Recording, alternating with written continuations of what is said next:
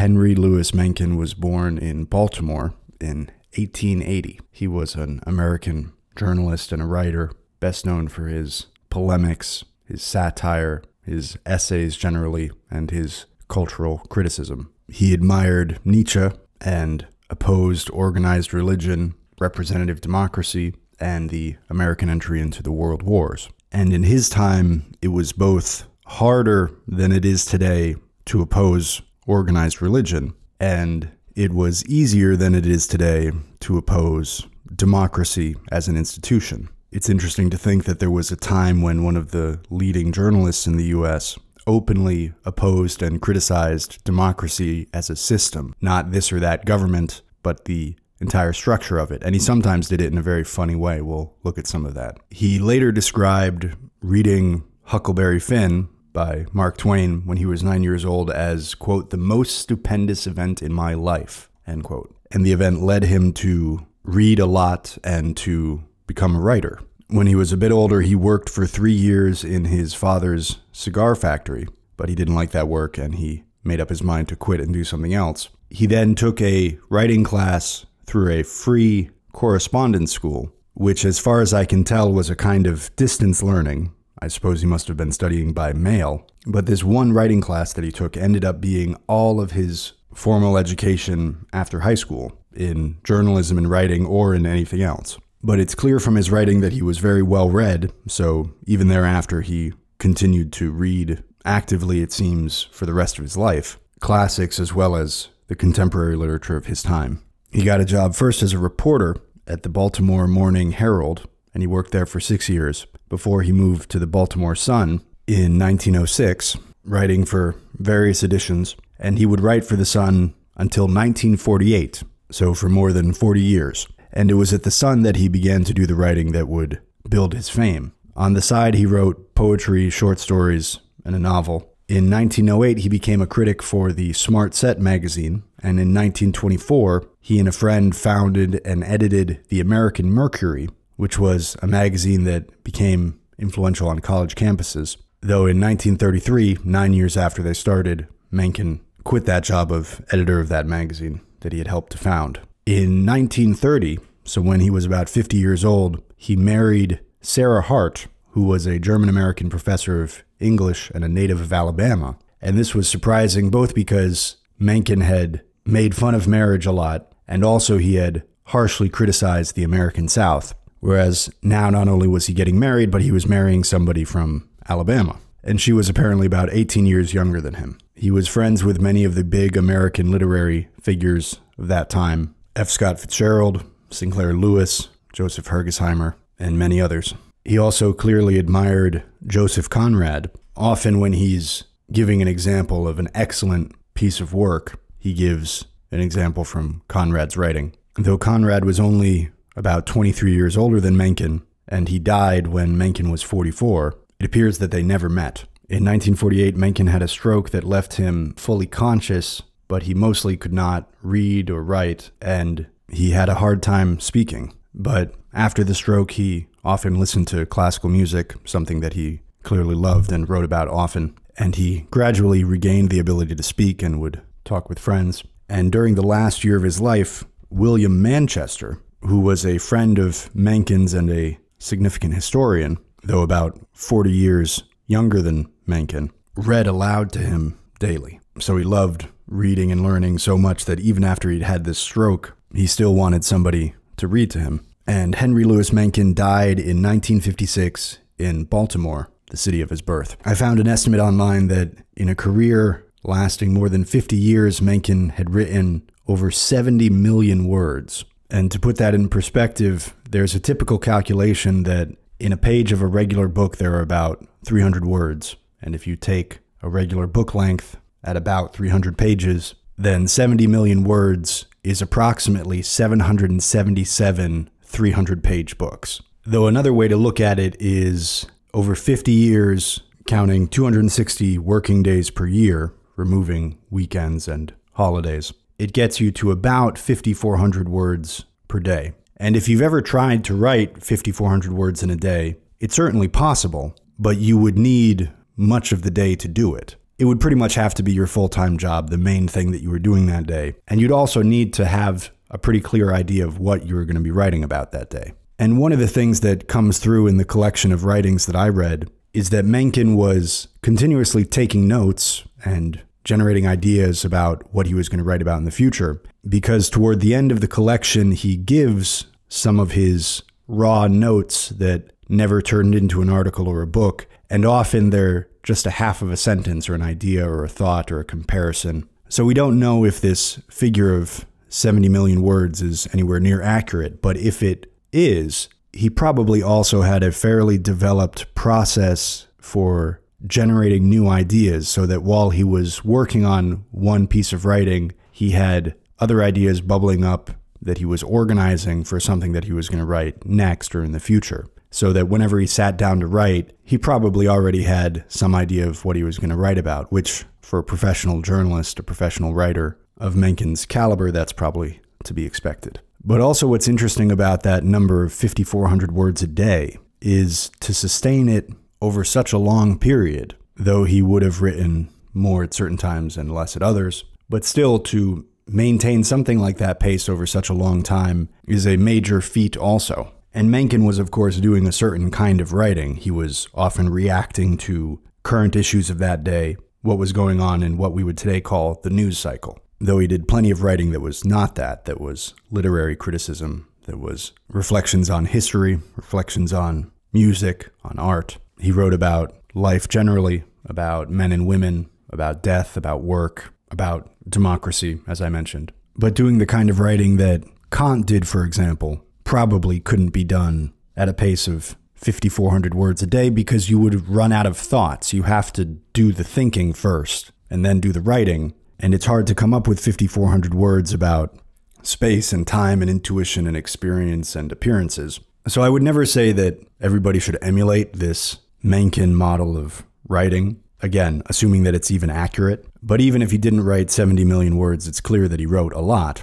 And one of the things I like about this is this energetic, proactive approach to creative work. And the more I think about that number, the more it seems impossible, because now I'm remembering that he was, of course, doing this without a computer. But I like the approach to writing or painting or composing or whatever it might be that is active rather than passive. It attacks rather than waits. That whatever it is that you're working on, especially if you have the luxury of being somebody who does it full time, you ought to be working on it every day. You shouldn't be lollygagging and wasting time just because your job happens to look a little bit more ethereal from the outside. You shouldn't be doing that any more than you would be if your job was to move boxes around a warehouse. You should be focused on it with the discipline and industry with which you would be doing any other job. And of course, in creative work, that sometimes might mean going and visiting a place. If you're trying to write about a certain place, it might be useful to go and see the place physically. And so, fine, as part of the creative work of writing, that could be part of it. But however many other activities you may have like that, you need to be able to account for your time, whether you're at home working or you're out and about learning something or researching something. And I say this in part because the words used to describe the people who do certain types of creative work carry different amounts of cultural weight as a result of this kind of behavior. What the heck am I talking about? When somebody says that they're a writer or a poet or a visual artist, then most people do not react the same way that they do when the person says that they are an engineering student or a law student or whatever it might be. And I'm thinking of young people, not people who are professionally writers or poets, but somebody who's 22, and when somebody asks them how they like to spend their time, they indicate by writing something. Many people will not take that second type of young person as seriously,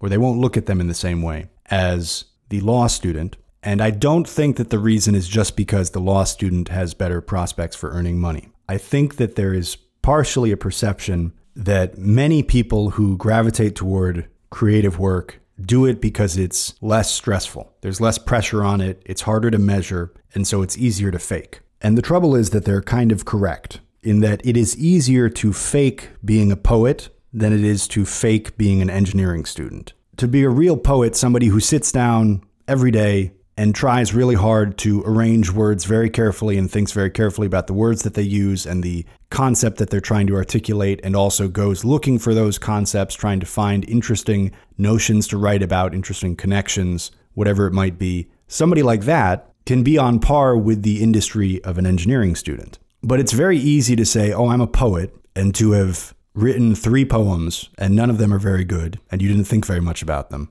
and you haven't read very much other poetry, but you've written and read more poems than most people have, so you can define yourself this way. You can say, I'm a poet. Being an engineering student isn't like that. You have to work really hard or you flunk out of the program. The minimum is much higher. Now, the maximum of what a poet or a writer can be is, I would argue, at least as high, if not higher, than what an engineering student or a law student can be. Though saying higher in this case, it's hard to know exactly what we're talking about. So that's not so important. It's enough to say at the higher level, being a writer involves a lot of work and cognitive exertion that's at least comparable with any other field that you could study in a university or anywhere else. The trouble is that the bottom level is not the same. The ticket to entry for being an engineering student is more expensive than that for calling yourself a writer. And this topic is important to me because I have some experience with classical music, and classical music also has a quite high ticket to entry. To be somebody who can play the cello in an orchestra and sound reasonably good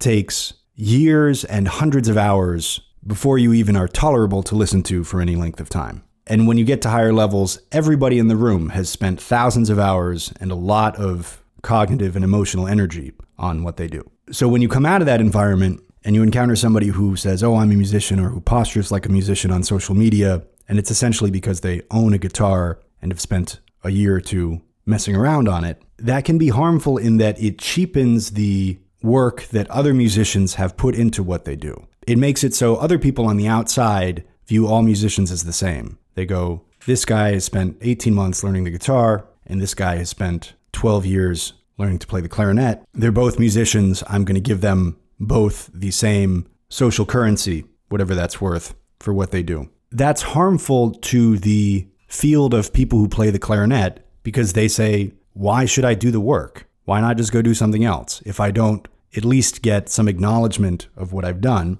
and some proportional social status, because that's a big part of why anybody does anything, why bother? And it is intensely valuable that people spend a lot of time trying to write well, trying to play the clarinet well, trying to make their art well, whatever it might be. And while it shouldn't, people's outside perception of people doing their art matters to the people doing it. And so this practice of using the same word for somebody who has done a tremendous amount of work in a field and another person who's done a lot less is harmful to the field as a whole, because if fewer people want to go into it, then the field as a whole will degenerate slowly. And by the way, this is not at all to pick on people who play the guitar casually or whatever, do any other thing in a low-key way as a hobby, as something that they do outside of their job, something for fun. Obviously, that's very positive. Anybody who wants to should get into anything that they want to do, play an instrument, do some creative writing, do some painting, whatever it might be. I would never want to discourage those people. The trouble and the reason why I like Mencken's example of being very industrious in his writing, though that might mean that much of it is not very good. I don't know. I read only this one volume, and even if he wrote 70 million words, the total that are still available today is significantly less than that, is that the creative process of writing, or whatever it might be, sometimes involves some quiet contemplation. In fact, hopefully it often does. But quiet contemplation is not the same as cruising social media, for example. And when people do not take their own work very seriously, other people outside the field don't take that work very seriously. And then other people who might get into it and contribute to it in a meaningful way are less likely to do so. And in case this sounds like gatekeeping to anybody, I'll say, yes, this is gatekeeping, and I'm fine with gatekeeping. Serious fields have gates on them. You don't get to call yourself a mathematician unless you can do some very advanced, complicated math. You don't get to call yourself a pilot unless you can actually fly the plane. And if you happen to still be outside the gate in whatever field that you're in, that's okay too. If you want, you can keep working on it until you pass whatever threshold, or you can keep doing it in a relaxed way and enjoy it that way. That's fine. And if this view somehow seems hurtful to somebody who's outside the gate, which, by the way, I don't think that it is, everybody who is now advanced in a field was at one point not advanced in it. So everybody had to go through where you are now to get to where they are. But if it seems disrespectful to people who are less advanced in a field, or more importantly, less committed to it, have given less time to it, less energy to it, it is equally respectful to people who are inside the gate. Sacrifice means something, and your claim to something is in proportion to the time and dedication and energy that you have sacrificed in pursuit of that thing. If you've sacrificed more, you have more claim to it. If you've sacrificed less, you have less claim to it. If you want to have more of a claim to something, then give more time and energy to it. And as I said, if you don't care so much about that, then that's fine as well. If the demands of life are such that you can only give so much time to this thing that you enjoy, but you enjoy doing it, that's excellent. It's much better than sitting around watching some stupid TV show than turning into a zombie on social media. So I would never want to discourage anybody from doing whatever side project, side hobby that they have. Doing creative work, even in small amounts, is, I think, very good for a person, very healthy. It's much better than many other things you could do. It makes you feel good. Other people around you can enjoy it. But I think there has to be this demarcation between people who do something in that way and people who give their whole lives to something. Because if society doesn't recognize that greater sacrifice, then fewer people will be willing to make it. Anyway, now we can get into some passages from Chrestomathy by Henry Louis Mencken, which is one compilation of his writings from many different times on many different topics. Some of it is unpublished notes. Most of it had been published, but maybe was out of print at the time. And he brings it together in different categories. And so it touches on a lot of different topics. And to give you a sense of Mencken's tone and his approach relatively early on, he writes, quote, "Those who explore the ensuing pages will find them marked by a certain ribaldry, even when they discuss topics commonly regarded as grave. I do not apologize for this, for life in the Republic has always seemed to me to be far more comic than serious. We live in a land of abounding quackeries, and if we do not learn how to laugh, we succumb to the melancholy disease which afflicts the race of viewers with alarm. I have had too good a time of it in this world to go down that chute. I have witnessed in my day the discovery, enthronement, and subsequent collapse of a vast army of uplifters and world savers, and am firmly convinced that all of them were mountebanks. We produce such mountebanks in greater number than any other country, and they climb to heights seldom equaled elsewhere." End quote. And these passages are interesting to read on at least three levels. One is that the thoughts are interesting, the content is interesting. But another is that, on the one hand, these are things that were printed in newspapers in America between something like roughly 1918 and 1948. They're all different dates. And it's honestly interesting sometimes to see what Mencken could get away with, or maybe what was ordinary at the time, that you would have a hard time printing in a newspaper today. We have this idea that the past was more constrained in every way than the present, but it's clear from these writings that in certain ways, journalists in the first half of the 20th century were more free, or at least Mencken was, because he had partially built his reputation on being something of an iconoclast. And so he knew that even if his writing made some people mad, it would make other people happy and he would be able to go on doing it. Or maybe he genuinely didn't care if it made people mad and if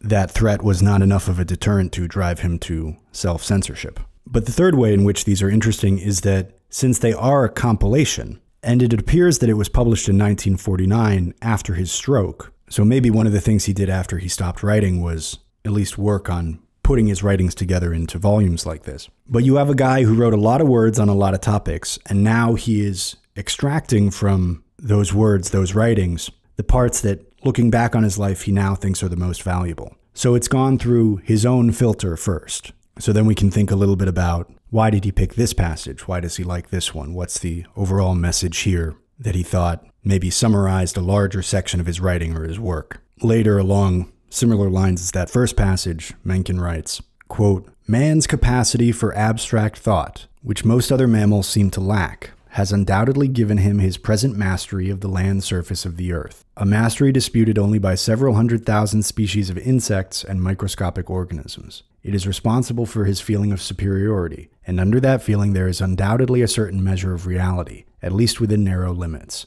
But what is too often overlooked is that the capacity to perform an act is by no means synonymous with its salubrious exercise. The simple fact is that most of man's thinking is stupid, pointless, and injurious to him. Of all animals, indeed, he seems the least capable of arriving at accurate judgments in the matters that most desperately affect his welfare. Try to imagine a rat, in the realm of rat ideas, arriving at a notion as violently in contempt of plausibility as the notion, say, of Swedenborgianism, or that of homeopathy, or that of infant damnation, or that of mental telepathy. Man's natural instinct, in fact, is never toward what is sound and true. It is toward what is specious and false. Let any great nation of modern times be confronted by two conflicting propositions, the one grounded upon the utmost probability and reasonableness and the other upon the most glaring error, and it will almost invariably embrace the latter. It is so in politics, which consists wholly of a succession of unintelligent crazes, many of them so idiotic that they exist only as battle cries and shibboleths and are not reducible to logical statement at all.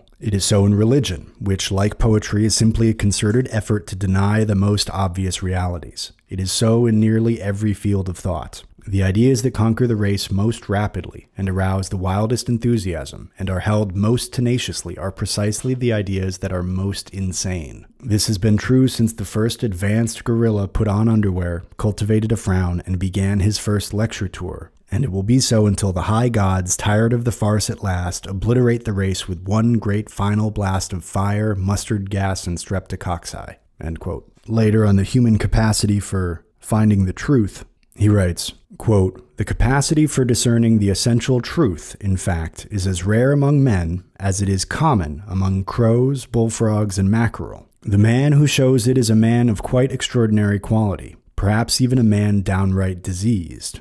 Exhibit a new truth of any natural plausibility before the great masses of men, and not 1 in 10,000 will suspect its existence, and not 1 in 100,000 will embrace it without a ferocious resistance. All the durable truths that have come into the world within historic times have been opposed as bitterly as if they were so many waves of smallpox, and every individual who has welcomed and advocated them, absolutely without exception, has been denounced and punished as an enemy of the race. Perhaps absolutely without exception goes too far. I substitute with 5 or 6 exceptions. But who were the 5 or 6 exceptions? I leave you to think of them. Myself, I can't. If truth thus has hard sledding, error is given a loving welcome. The man who invents a new imbecility is hailed gladly, and bidden to make himself at home. He is, to the great masses of men, the beau ideal of mankind. Go back through the history of the past 1,000 years and you will find that 9/10 of the popular idols of the world, not the heroes of small sects, but the heroes of mankind in the mass, have been hawkers of palpable nonsense. It has been so in politics, it has been so in religion, and it has been so in every other department of human thought. Every such hawker has been opposed, in his time, by critics who denounced and refuted him. His contention has been disposed of as immediately as it was uttered. But on the side of every one there has been the titanic force of human credulity, and it has sufficed in every case to destroy his foes and establish his immortality." End quote. In another passage, he's talking about motive, and how the motive of wanting to do good is maybe not as valuable to people as pure curiosity has been. That the functional result of these two motivations are not necessarily what you might intuitively guess that they would be. He writes, quote, "The value the world sets upon motives is often grossly unjust and inaccurate. Consider, for example, 2 of them, merely insatiable curiosity and the desire to do good. The latter is put high above the former, and yet it is the former that moves one of the most useful men the human race has yet produced, the scientific investigator. What actually urges him on is not some brummagem idea of service, but a boundless, almost pathological thirst to penetrate the unknown, to uncover the secret, to find out what has not been found out before. His prototype is not the liberator releasing slaves, the good Samaritan lifting up the fallen, but a dog sniffing tremendously at an infinite series of rat holes." End quote. And you could take this idea a bit further and say that not only has curiosity perhaps resulted in more good than the desire to do good, but the desire to do good often causes harm. People getting involved in something with the intention of improving it or helping somebody often do succeed in doing so, but they often mess things up quite badly as well. And you could make the argument that curiosity can cause harm, but that's harder to do than you might think. Because if you were to attribute all technological development to curiosity, then you could say, well, the development of nuclear weapons was harmful. It would have been better if we had never known that. And that might be true and it might not be. It's hard to know if without nuclear weapons, might the 20th century have been more violent than it was because the Soviet Union and the United States might have gotten into hot wars more often than they would have otherwise, it's hard to make those kinds of measurements. But also, the story of the development of nuclear weapons was not driven by pure curiosity. The development of the physics that made them possible might have been, but the hypothesis that such a weapon using that physics was possible and the project of trying to build it was not primarily motivated by curiosity. One of the thoughts that I had a couple times while reading Mencken was that there are moments where it's like reading Nietzsche if Nietzsche had more of a sense of humor. And most of Mencken is not obviously reflective of Nietzsche, but there are passages that very clearly show his admiration for Nietzsche's ideas, but they're often articulated in a funnier way than Nietzsche would have done. And this next passage isn't particularly funny, but it seems Nietzsche-informed to me, because Nietzsche sometimes talks about how the bias toward truth,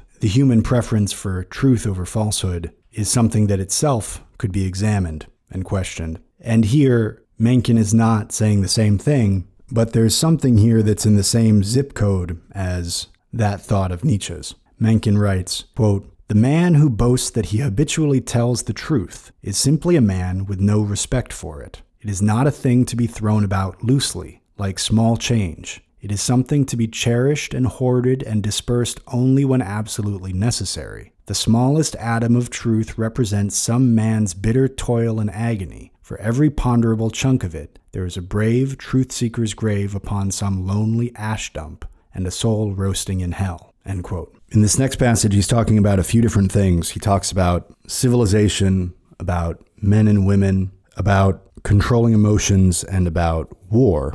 And it's interesting because he thinks that women are better at controlling their emotions than men are, which is contrary to a popular stereotype about men and women. And he also says that civilization is what makes people less able to control their emotions. And it's partially because civilization, and in particular democracy, is always riling people up into a frenzy, that a normal part of the functioning of its politics involves stirring people up in that way. Quote, "The capacity for submitting to and prospering comfortably under this cheesemonger's civilization is far more marked in men than in women, and far more in inferior men than in men of the higher categories. It must be obvious to even so pathetic an ass as a college professor of history that very few of the genuinely first-rate men of the race have been wholly civilized in the meaning given to the term in newspapers. Think of Caesar, Bonaparte, Luther, Frederick the Great, Cromwell, Barbarossa, Innocent III, Bolivar, Hannibal, Alexander, and to come down to our time, Grant, Stonewall Jackson, Bismarck, Wagner, and Cecil Rhodes.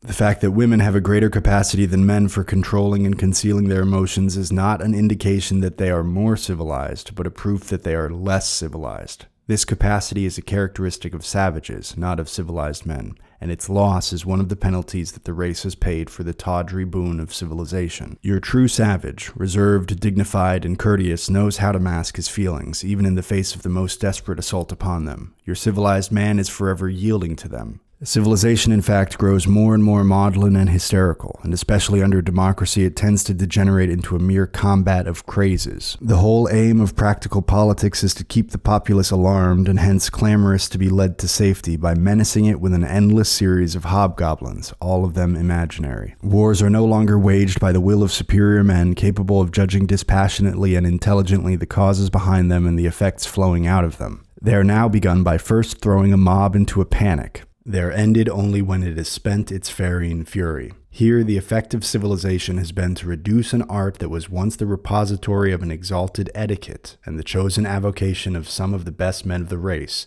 to the level of a raid on a fancy house or a fight in a waterfront saloon. All the wars of Christendom are now disgusting and degrading. The conduct of them has passed out of the hands of nobles and knights and into the hands of demagogues, moneylenders, and atrocity mongers." End quote. This next passage is about women and how, for most men, women are the only adventure that they have.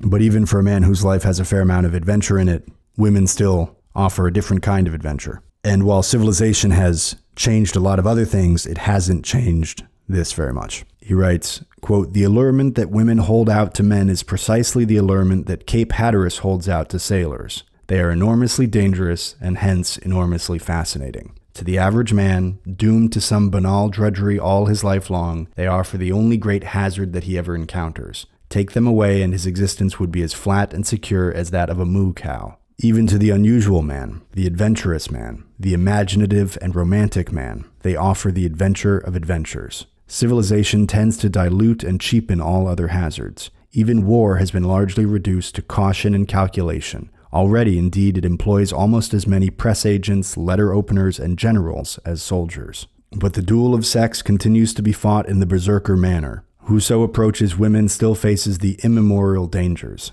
Civilization has not made them a bit more safe than they were in Solomon's time. They are still inordinately menacing, and hence inordinately provocative, and hence inordinately charming." End quote. In a passage about Nietzsche, he writes, quote, "His furious attack upon the Christian ideal of humility and abnegation has caused Christian critics to denounce him as an advocate of the most brutal egoism. But in point of fact, he proposed only the introduction of a new and more heroic form of renunciation, based upon abounding strength rather than upon hopeless weakness. And in his maxim, 'Be hard,' there was just as much sacrifice of immediate gratification to ultimate good as you will find in any of the Principia of Jesus." End quote. In this next one, he's talking about work and the evolution of our perspective of what work is and how we should think about it. And he begins by talking about the Romans and their view, and then he gets into medieval Christianity and their view, and he gets to Martin Luther. That's what this passage is, and argues that Martin Luther deified work in a certain way. He made it so that we think about the work that we have to do every day as something elevated rather than as drudgery. And this one caught my attention because I'm always interested in how certain ideas got into my head. This is a difficult thing to track, but it's worth the time. That if you find yourself thinking a thing, even if it's something that apparently makes sense, you should stop and figure out where that idea came from and if it's actually valid, and base it on something more sound than having heard some authority figure say it, or it being in the culture generally around you, or whatever it might be. And trying to examine every component in your thinking is a lot of work, and maybe it's a project that never really ends. But I find the more I do it, the more I'm able to improve and at least know why I think something. But here, Mencken offers one explanation for part of why we think the way that we do about work. And there might be flaws in this, or there might be other components as well. There might be other reasons why we think the way that we do about work. But the historical process that he describes here has almost certainly contributed in some way to how you think about work. Mencken writes, quote, "As the Middle Ages flowed into the Renaissance and sustained work became ever more necessary to the well-being of a rapidly changing society, it naturally became more and more virtuous. But the Catholic theologians granted it their approval, one suspects, only under harsh economic compulsion. In their hearts, they apparently still cherished the old Christian view of it as burdensome and painful. And when they praised it roundly, it was chiefly as penance. It remained for the heretic Martin Luther to discover that the thing was laudable in itself. He was the true inventor of the modern doctrine that there is something inherently dignified and praiseworthy about labor. That the man who bears a burden in the heat of the day is somehow more pleasing to God than the man who takes his ease in the shade. Here, as in other directions, he gave an eager theological ratification to the economic revolution that was going on around him and could not be stayed. He was the champion of the new masters of Europe, the bourgeois men of business, against its old masters, the soldiers and priests. These men of business needed willing laborers, and the easiest way to make them willing was to convince them that by working hard they were serving and gratifying God." End quote. And this next passage shows how Mencken was largely what we would today call at least a libertarian, if not some kind of anarchist. But his view of government lines up to a great extent with Nietzsche's. Mencken writes, quote, "All government, in its essence, is a conspiracy against the superior man. Its one permanent object is to oppress him and cripple him. If it be aristocratic in organization, then it seeks to protect the man who is superior only in law against the man who is superior in fact. If it be democratic, then it seeks to protect the man who is inferior in every way against both. One of its primary functions is to regiment men by force, to make them as much alike as possible and as dependent upon one another as possible, to search out and combat originality among them. All it can see in an original idea is potential change, and hence an invasion of its prerogatives. The most dangerous man to any government is the man who is able to think things out for himself without regard to the prevailing superstitions and taboos. almost inevitably he comes to the conclusion that the government he lives under is dishonest, insane, and intolerable. And so, if he is romantic, he tries to change it. And even if he is not romantic personally, he's very apt to spread discontent among those who are." End quote. In this next passage, he's talking about how governments through history seek to establish legitimacy for themselves, how they build an ideology that supports and protects what they're doing so that people don't oppose it, and how those ideologies are not only untrue, they do the opposite of what they claim to do. It's not that this form of government fails to support this value, it's that this form of government actually opposes it. Quote, "In every age, the advocates of the dominant political theory seek to give it dignity by identifying it with whatever contemporaneous desire of man happens to be most powerful. In the days of monarchy, monarchy was depicted as the defender of the faith. In our present era of democracy, democracy is depicted as the only safeguardian of liberty. And the communism or supercommunism of tomorrow, I suppose, will be sold to the bourgeoisie as the only true palladium of peace, justice, and plenty. All of these attempts to hook up cause and effect are nonsensical. Monarchy was fundamentally not a defender of the faith at all, but a rival and enemy to the faith. Democracy does not promote liberty, it diminishes and destroys liberty. And communism, as the example of Russia already shows, is not a fountain that gushes peace, justice, and plenty, but a sewer in which they are drowned." End quote. In this next passage, he talks about some of the assumptions that underlie democracy. And one of the things he argues is that democracy was not pushed from the bottom up, but from the top down. That it was thinkers like Rousseau who promoted it, and that ordinary people were not interested in political theory. They wanted concrete things like, he lists, more to eat, less work, higher wages, lower taxes. And you could argue that the mass of people want that, and they don't care too much what form of government will get it for them. And that it was other people who converted this popular desire for concrete things into a desire for a particular form of government. And I'll let him say his part first, and then I'll say a thing or two. Mencken writes, quote, "It remains impossible, as it was in the 18th century, to separate the democratic idea from the theory that there is a mystical merit, an esoteric and ineradicable rectitude in the man at the bottom of the scale, that inferiority, by some strange magic, becomes a sort of superiority, nay, the superiority of superiorities, everywhere on earth. Save where the enlightenment of the modern age is confessedly in transient eclipse, the movement is toward the completer and more enamored enfranchisement of the lower orders. Down there, one hears, lies a deep, illimitable reservoir of righteousness and wisdom, unpolluted by the corruption of privilege. What baffles statesmen is to be solved by the people instantly and by a sort of seraphic intuition. Their yearnings are pure, they alone are capable of a perfect patriotism.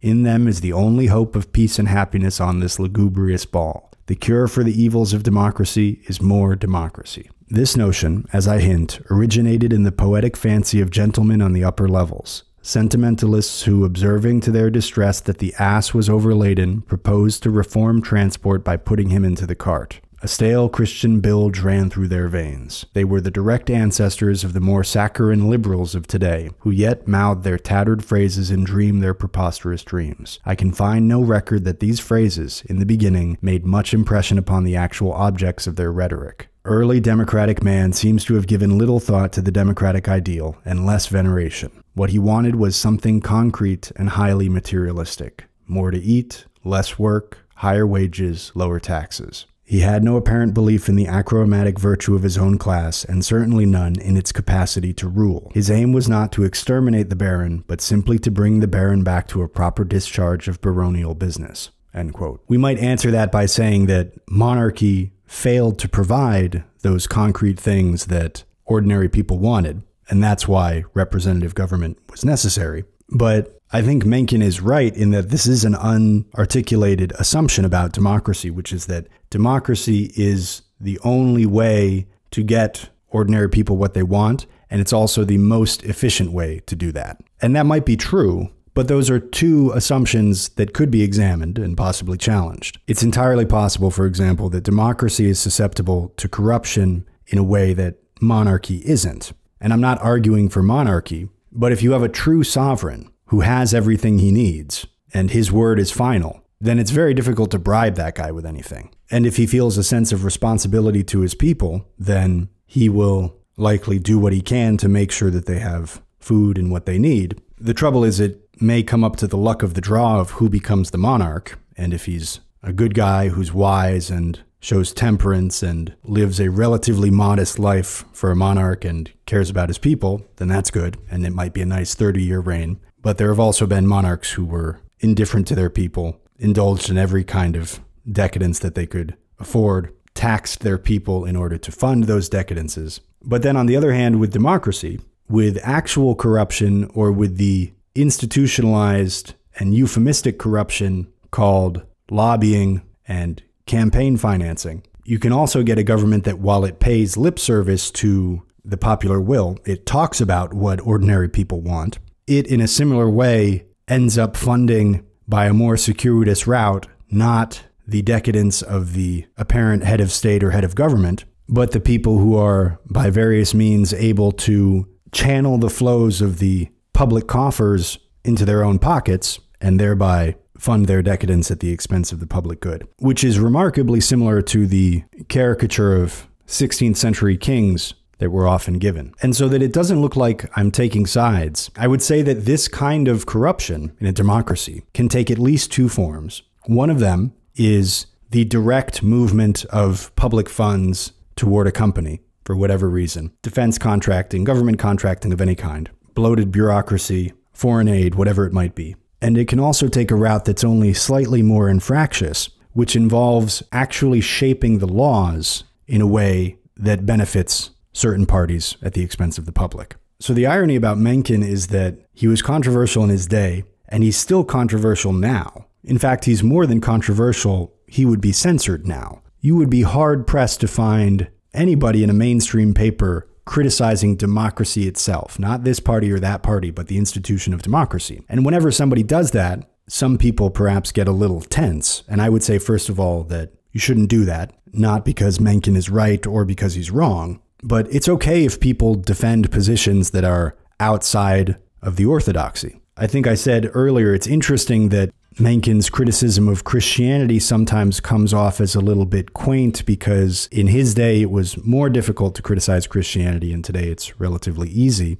But at the same time, his criticism of democracy probably comes across hotter for us than it did for his readers, though I'm not sure. So that might mean that it's not that we are less religious today in the 21st century. We maybe have just shifted our religion, that there's a kind of state religion. And a part of it involves a reverence for a certain form of government that maybe is justified and maybe isn't, but it's to a great extent placed beyond scrutiny. But even just looking at it a little bit, if what we really care about is the well-being of the populace and the proper use of government funds for the people, democratic government can abuse those funds in a way similar to how monarchic government can. And if somebody were to say, but look at all the gadgets that we have in our lives and how cheap clothing is and how cheap food is. And when Europe was ruled by monarchies, we didn't have any of those gadgets and everything was very expensive and people were poor. And that's a fair point, except that you can't attribute that to democracy alone. Democracy might have played a role in it, might not have. What is certain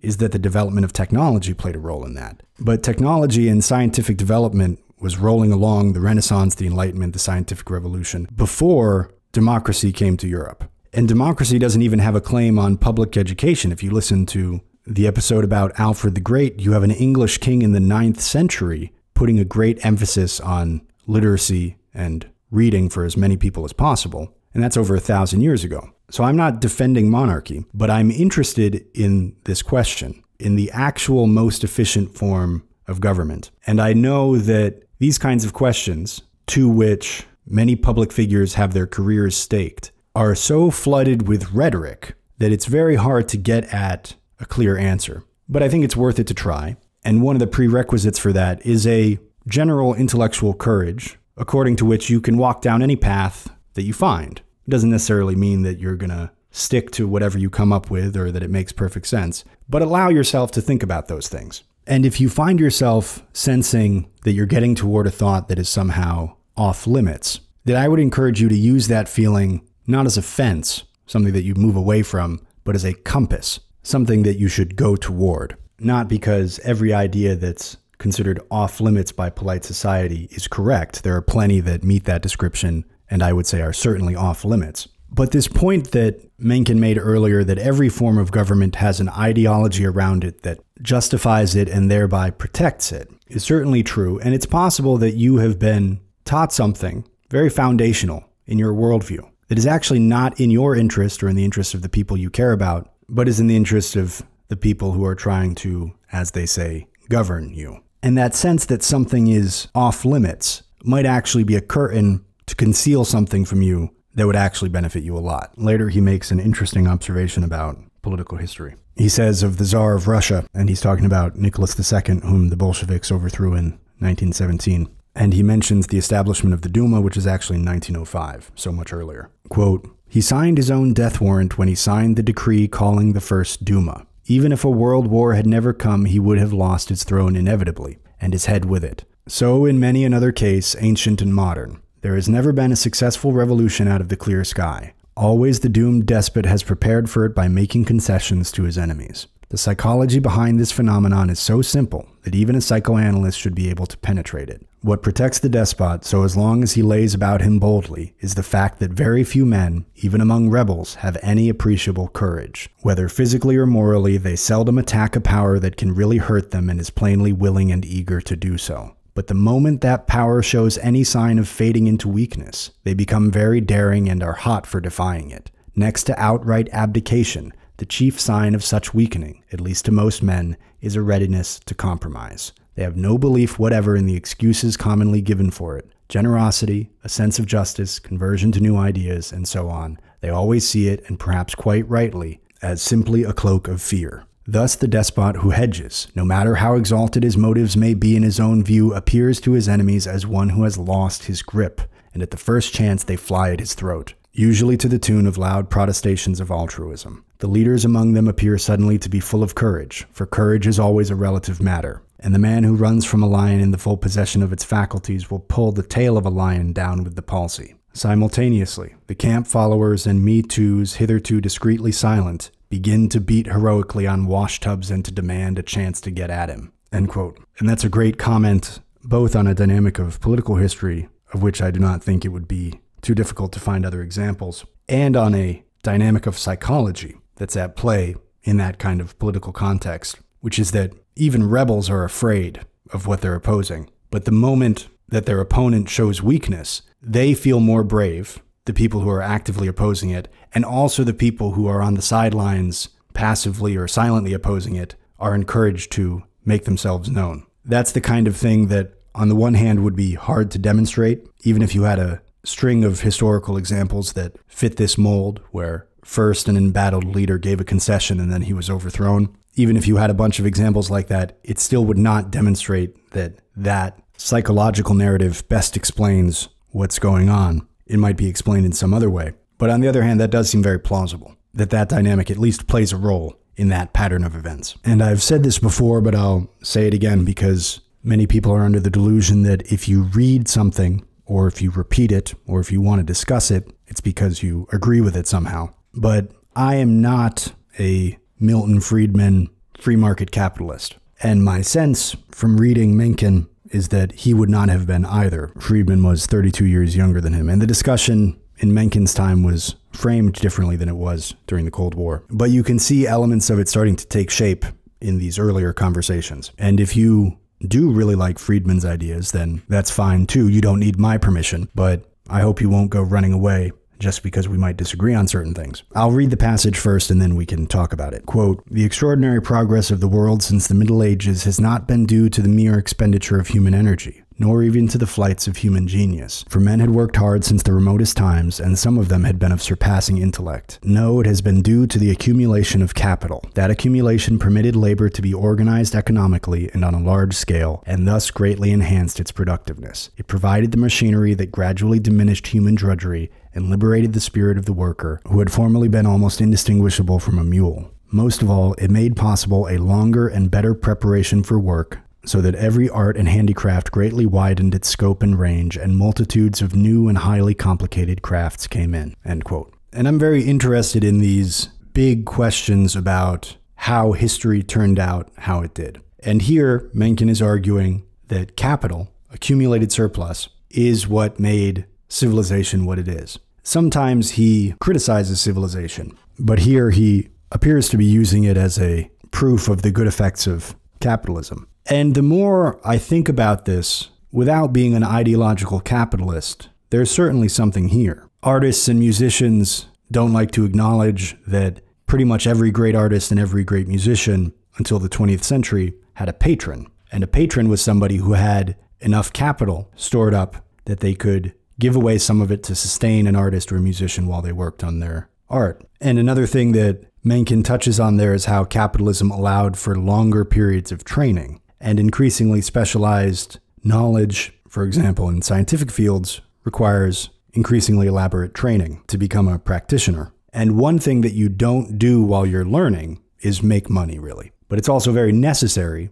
that learning happen. It's very good for civilization that people learn things, depending on what it is that they learn. And capital, even if it's your father's little bit of wealth that he built up so you could go study wherever in the 19th century, allows for that more expanded training to take place, which then allows for the development of more knowledge. So it looks like Mencken might be generally correct, though again, this is the kind of question that's very difficult to answer exhaustively, but we can look at it logically in a superficial way and see if it makes sense. But I would say that capital is a prerequisite of civilization. Mencken says, quote, "We owe to it almost everything that passes under the general name of civilization today," end quote. I would say that at that curtain call, it's not just capitalism that gets to take a bow. You have concentrated wealth in other places in history. You have it in Babylon, you have it in Assyria, you have it in the Muslim Middle East, starting from the 8th century or so, the Abbasids. Much earlier, you have it in Sumer and Elam and the Indus Valley,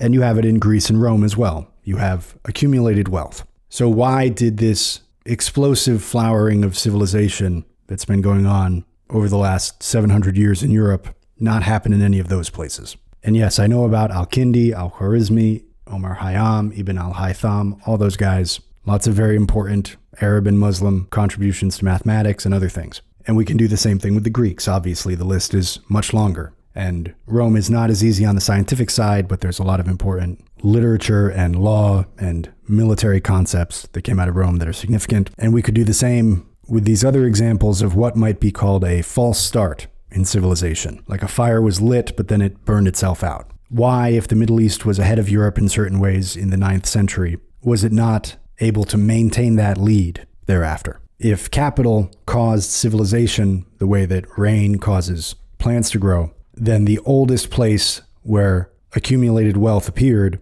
should today be the most civilized place. That's not the case, and the explanation has to be some other component or a set of components, at least one of which I think has to be the memes that a civilization is operating under. In the case of the Middle East, I think that Al-Ghazali's occasionalism, this idea which appeared in Christianity also, that nothing causes anything else, God causes all of it. That if you set something on fire and you see it burn, it is an unjustified logical and philosophical leap to assume that the fire is causing the stick to be consumed. All you know is that they're contemporaneous. They're both happening at the same time, but you cannot argue that one is causing the other. In fact, God is causing the burning, and the fire is just there as an isolated thing that cannot affect anything. Scholars now call this idea occasionalism, and adopted at the societal or civilizational level, it's easy to see how this would kill scientific inquiry, which is to a great extent an investigation of cause and effect. And if your explanation for everything is that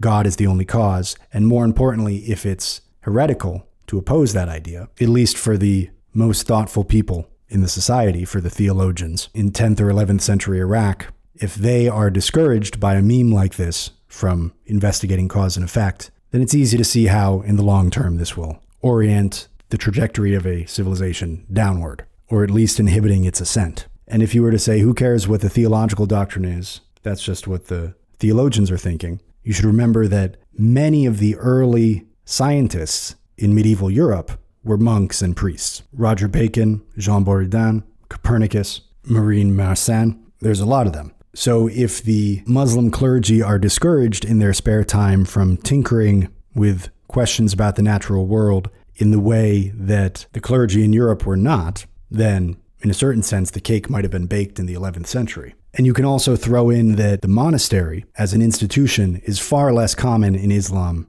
than it is in Christianity. There are Sufi lodges and things in Islam, and Muslims will argue that this is a strength of the religion, that they say in the Quran where it says, come to prayer on Friday, it says something like, leave your business, set your work aside and come to prayer, and then you can go back afterwards. It assumes that you are in the world. You're not up on a mountaintop somewhere or in a monastery. You are mixing it up in ordinary life, and that the religion is stronger because of that. And that's fine. It's a different meme, but it means that there's less room for the development of a monastery, and by extension, you have fewer guys sitting by themselves in a room contemplating the divine, and eventually some of them start to ask some questions about acoustics or how the planets move or biology or whatever it might be. And then after that, you throw in how Bayezid II, Ottoman Sultan, late 15th century, banned the printing of books, and this ban was upheld for 250 years. And these memes start to stack up, whether they be a cultural practice like printing books or not,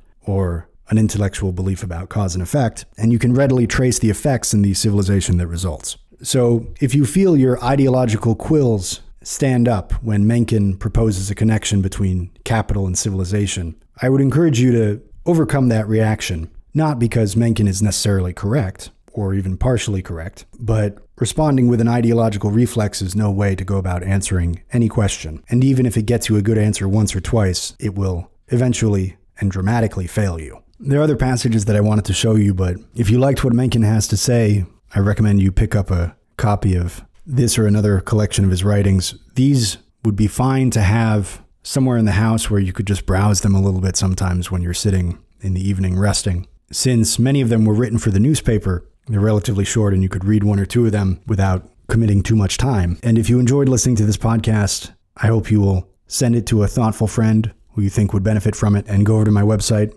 volrathpublishing.com. The link is in the description, and pick up a copy of my edition of Mary Shelley's Frankenstein.